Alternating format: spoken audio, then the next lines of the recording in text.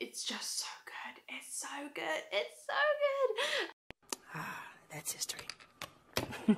Sometimes men just annoy me. That was like major self-care. I would not have finished it. I'm so proud of myself.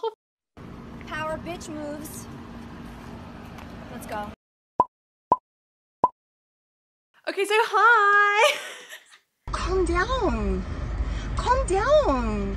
I'm gonna try and complete the month-long version of Bookopoly in 48 hours. Don't read anything. If you don't read it, it can't harm you. If you don't know, Bookopoly is a readathon run by Becca, I'm sure you all do know, where it's essentially this Monopoly board that she has created and it all has different prompts on it. Becca, for some reason, asked me to host one of the Saturday 24-hour readathons. So I'm doing that on Saturday. It's Thursday night right now. We're starting the read-along, technically at midnight, but I won't be awake, so like tomorrow morning. The great thing about Bookopoly is that you can do as many rolls as you want. You just have to roll again and get an extra book if you roll a double. I'm gonna roll 3. I've got a really fun 24-hour readathon planned for Saturday. It's gonna be murder mystery themed. I've been planning all this stuff out and I'm so excited. Let's go roll, shall we? I'm so nervous. I'm so nervous. It's gonna be fine.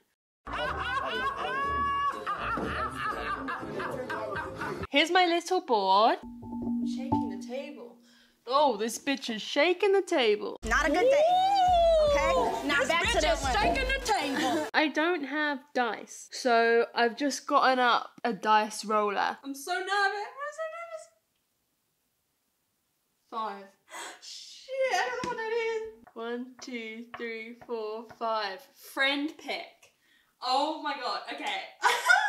Okay, so for our first roll, we got friend pick, and I'm gonna FaceTime Molly from Mind of Molly, and she is going to pick me a book. Okay. Hello? You understand how nervous I am? I already have 2 options. You have 2? 3.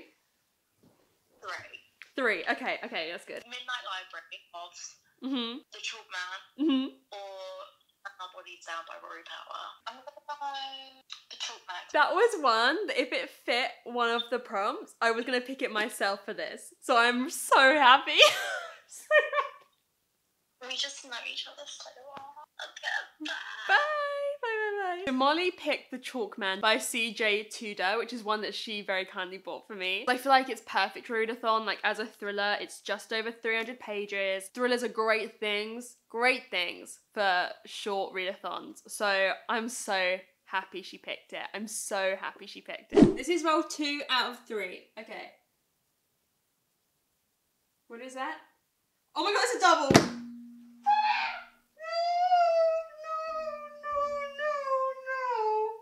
And I really scratch my head and I wonder, where's God when you need him? No! 1, 2, 3, 4, 5, 6, 7, 8, 9, 10. Okay, Own Voices. So for this I landed on Own Voices and I have gone with The Tea Dragon Society by Katie O'Neill. This is a graphic novel, which is perfect for a readathon. I wasn't sure if this is Own Voices and I've looked on multiple book blogs and it's tagged as Own Voices like multiple times, so I believe it is. I think it is Own Voices for its LGBTQ+ rep. I know this also has disability rep in it and I really love the illustration style in this. So I had to get a graphic novel in, especially because we've now gone up to 4 books. Yeah, I feel like this is one that I'll be able to knock out pretty easy. I'm very happy I've been able to squeeze a graphic novel in. 4. 1, 2, 3, 4. First in a series. Next we got first in a series, and when I was actually looking at my TBR, I don't actually have that many first books in series on there. I've gone with The Raven Boys by Maggie Stiefvater. I've been meaning to read this for so long. It's like a booktube YA staple, and your girl still hasn't read it. And this isn't too long. It's like just over 400 pages, which is not ideal, you know? Ideally it'd be a little bit shorter, but I can live with it, and it's YA, so hopefully it'll be a quick read. Fingers crossed, we're hoping. 8. 1, 2, 3, 4, 5, 6, 7, 8. POC rep. And then for the prompt of POC rep, I have chosen Black Girl Unlimited by Echo Brown. I know this is magical realism about a girl who believes she's a wizard or is a wizard. I'm going to be reading this as an audiobook because I think audiobooks are the key to success in this kind of thing. Success!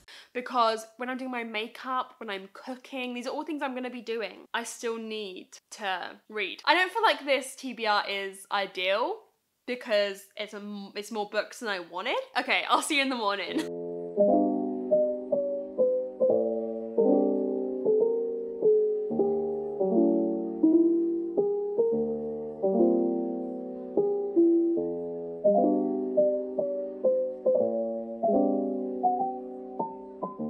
Morning. So it is Friday morning, so the 48-hour readathon has begun. I've only read 30 pages of The Chalk Man this morning whilst I was like still in bed. And this started off, like the first page, the prologue was like, oh shit.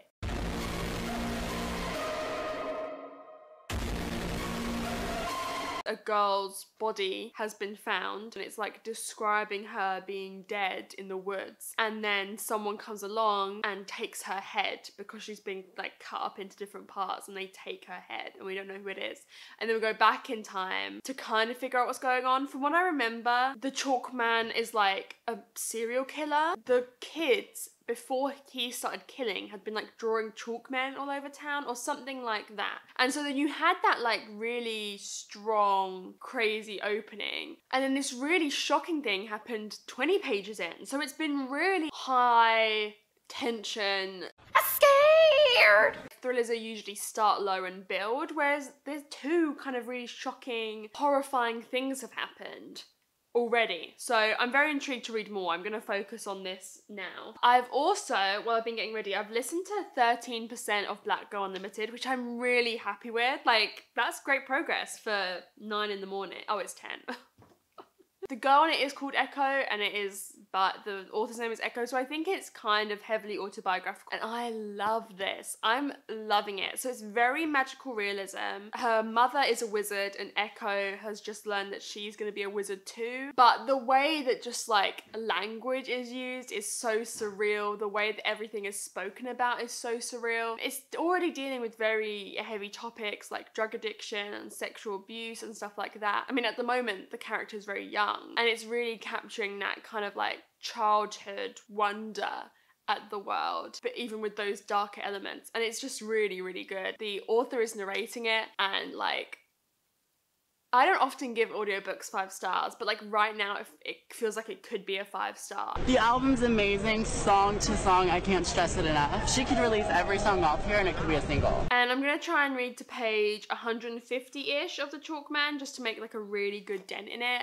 I think I'm gonna watch some of my friends read with me, which I always find really helpful to like get me reading.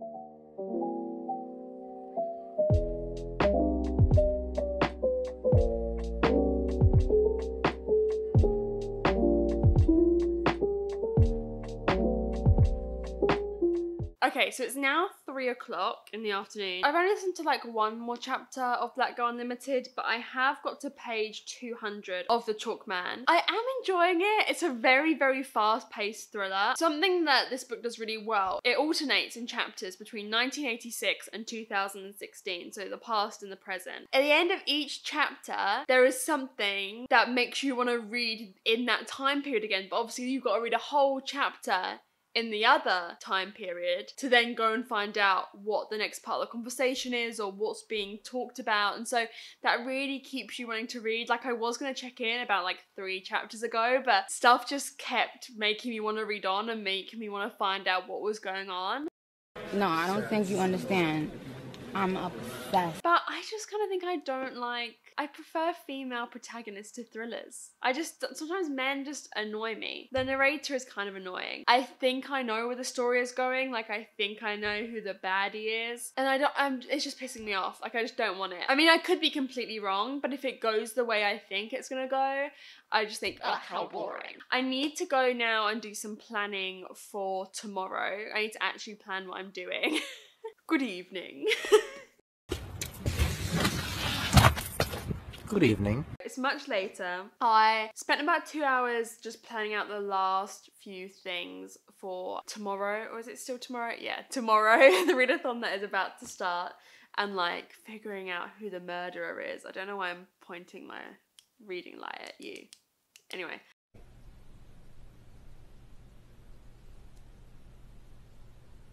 And then I finished The Chalk Man, and I have mixed feelings about it. I enjoyed it a lot. It's a very easy, quick, fast-paced read. I just found out it was a debut. This was CJ Tudor's first book, and I think it does not read as a debut. It feels really established and authoritative in terms of the voice. However, part of what I thought would happen did happen. Sometimes with these things, I don't know whether you're supposed to know from the beginning, like I did, or if I've got the mind of a mastermind.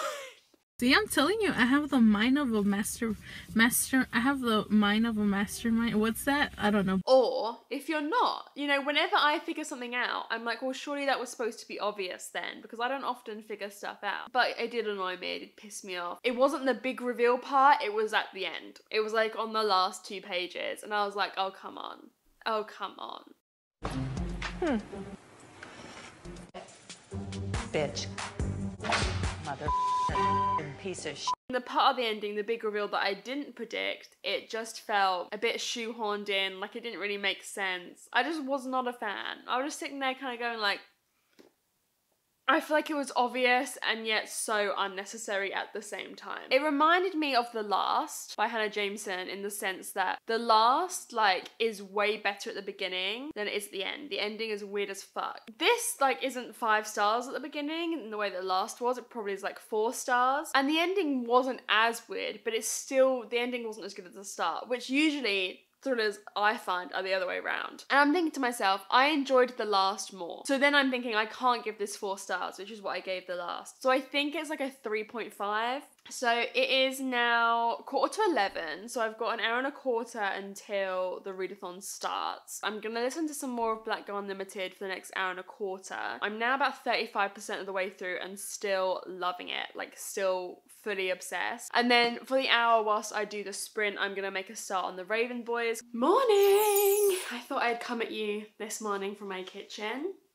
Anyone like the panda? Anyone want any Cocoa Pops? I didn't actually read any of the Raven Boys last night, which I'm a bit worried about, not gonna lie, but the sprints have been really fun. I just finished the first challenge, and in an hour I have got an Instagram live. Thought I would check in with you and let you know that I am now 70% of the way through Black Girl Unlimited, and it is incredible. It is heartbreaking, it is magical, it is fantastical. Heavy trigger warnings for rape and sexual assault and drug use. It's just so good. It's so good. It's so good. Ah, that's history.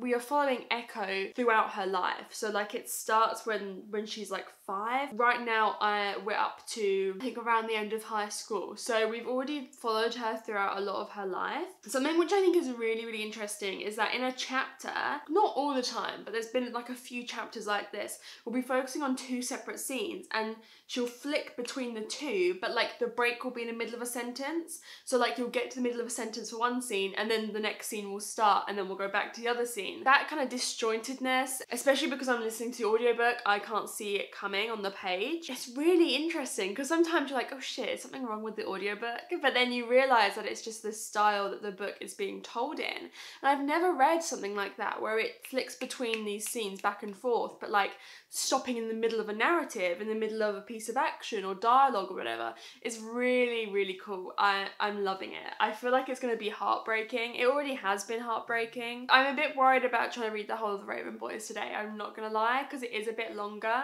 but I'm hoping because it's YA, it's gonna read really, really fast, so we shall see.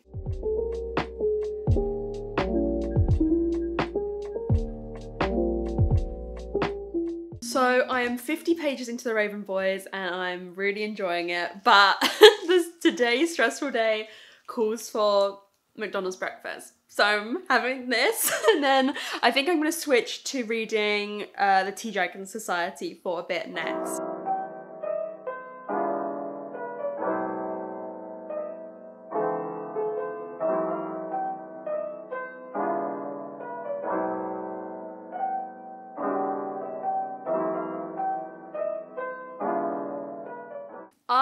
sat and I read The Tea Dragon Society by Katie O'Neill. These are tea dragons, these little kind of animals. You can brew tea from their leaves or the flowers that they grow that has magical properties, and it can unlock memories that they've had, and it's just so magical and whimsical and lovely and soft. There is LGBTQ+ rep in this, there's disabled rep, there's, I would say, mental health rep as well. I can't wait to get my hands on the second in this series. It made me just feel so happy reading it. Is today a good day? Today's a great day.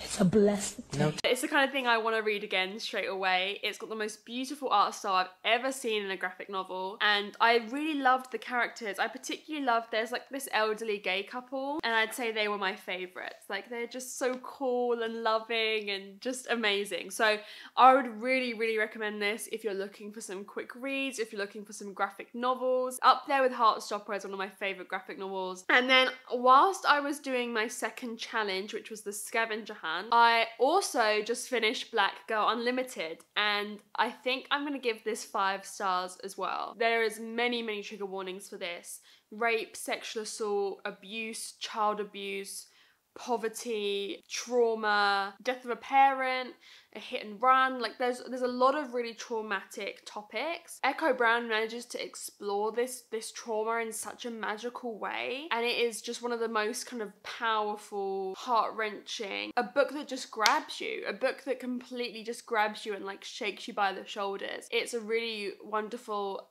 account of growing up black and poor in America, and I just love the idea of wizards in this book and these women being wizards, and I love how women came together as a community. I loved it. So I've given 2 books 5 stars, just out the blue. Crazy. I went 2 months without any 5-star book, and I've read 2 in 1 day. Like, this is absolutely incredible. So all I have left to read is The Raven Boys by Maggie Stiefvater. I've made the executive decision to stop reading The Raven Boys and instead to pick up Silver in the Wood. I worked it out, and I was only just going to finish this if I read a page per minute for like almost the entire thing, and it's just not realistic. It's just not realistic for me. It's not realistic. It's just not realistic. And I just felt like I was not savouring it. It's a book I've wanted to read for so long, and I just felt like I was rushing it and not taking it in at all. So I want to save it for a time that I will really, really enjoy it. So instead, I'm going to be reading Silver in the Wood, which is very short and still fits for the prompt of read the first in the series. This is the first in a duology, I believe. I think the second one has just come out. The YouTube Live is about to start.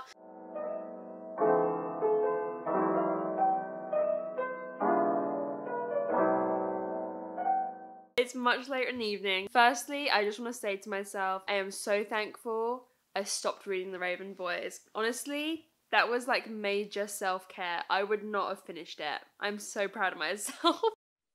Power bitch moves. Let's go.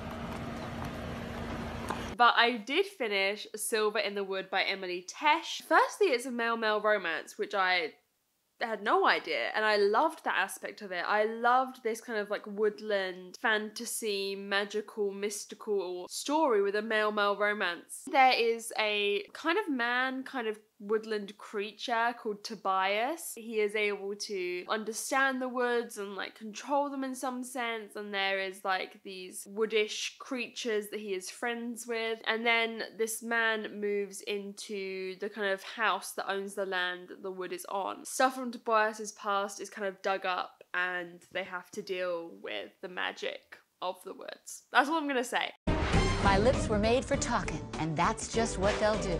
I really, really like this. I'm gonna give it 4 stars. The atmosphere, the vibe, the kind of nature of the story that the author was able to build up in such a short amount of time, like it's tiny, was brilliant. I really, really loved that aspect of it. It was magical. It was like truly magical, and you know I love magical stories. If you like, you're craving that kind of woodish, mystical, magical story in the woods. Woodish story in the woods.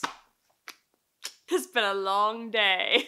I feel ill. I can't sleep all night. this is perfect for that. But also if you're looking for a male-male romance that is a bit different, that's me all done. Thank you so much if you have participated at all in this 24-hour readathon that I've run. It has been so much fun. Like it's been the most fun. I've had such a wonderful time interacting with everyone, and seeing everyone's theories for the murder mystery has been so cool. You guys are you really got into it. Like you really bought into the idea of what I was trying to sell, and I can't wait to see how you all react to who the killer is. So yeah, if you did participate, thank you. You can tell when I'm tired because my eyes go all red. Like, sometimes people comment, are you high? And I'm like, no, I'm just so tired. Thank you so much if you participated, and even if you just watched and enjoyed this vlog, thank you so much. And yeah, I will see you very, very soon in another video. Bye!